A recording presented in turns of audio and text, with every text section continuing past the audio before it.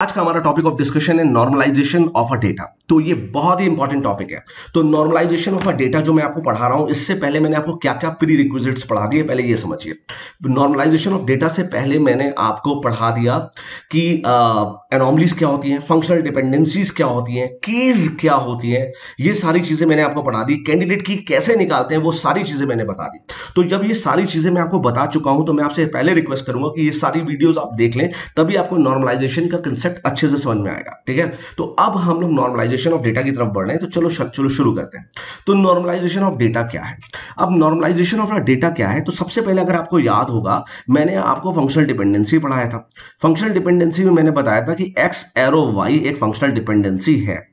X arrow Y एक functional dependency है, तो इसका क्या मतलब है, एक्स वाई को यूनिकली डिटरमाइन कर रहा है या वाई एक्स पे डिपेंड कर रहा है। तो इसका एग्जांपल मैंने दिया था रोल नेम, रोल और नेम। तो मैंने क्या एग्जांपल दिया था, जो नेम है वो रोल नंबर पे क्या कर रहा है, डिपेंड कर रहा है। Name is dependent on roll number और roll number uniquely determine name.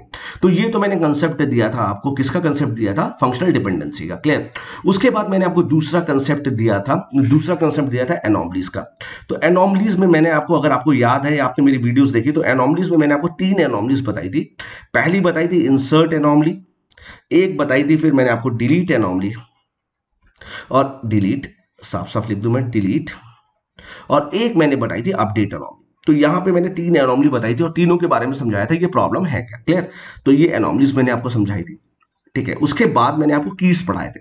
अगर आपको याद होगा तो मैंने कीज बताया। तो व्हाट इज की क्या होता है, वो एट्रीब्यूट जिसकी मदद से आप किसी भी एट्रीब्यूट को, किसी भी रो को यूनिकली डिटरमाइन कर सकते हैं। और कीज में मैंने आपको बहुत सारे कीज बताए थे। मैंने आपको प्राइमरी की बताया था, मैंने आपको सुपर की बताया था, मैंने आपको कैंडिडेट की बताया था, मैंने आपको ऑल्टरनेट की बताया था, मैंने आपको यूनिक की बताया था, मैंने आपको फॉरेन की बताया था। तो ये सारे के सारे कीज मैंने आपको वहां पे समझाए थे।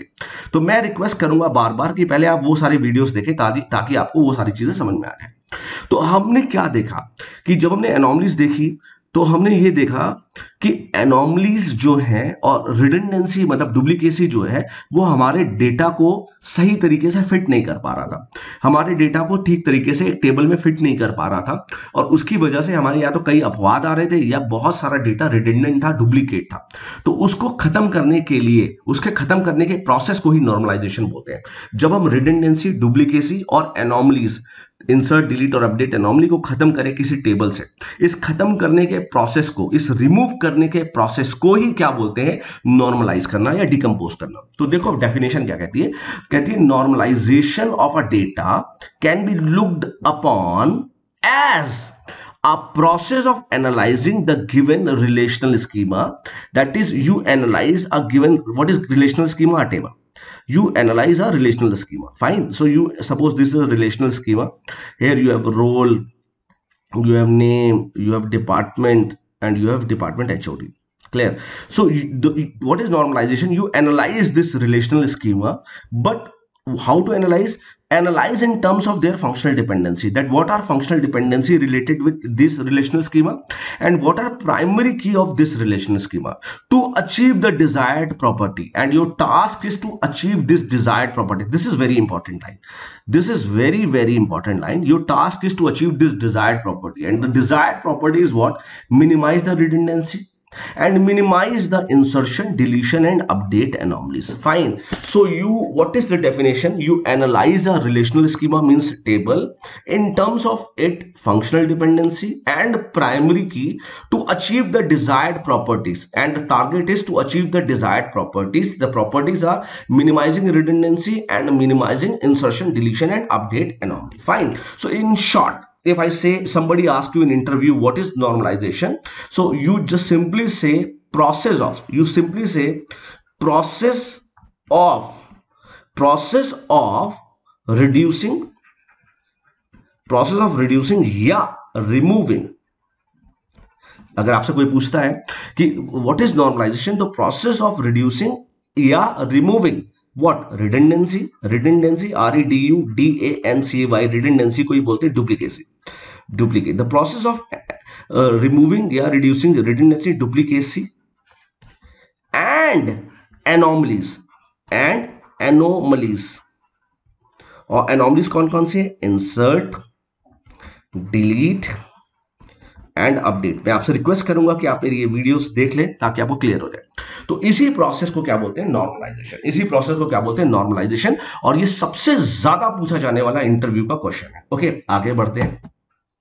Types of normalisation. अब आपको कितने नॉर्मलाइजेशन मैं आपको यहां पढ़ाऊंगा?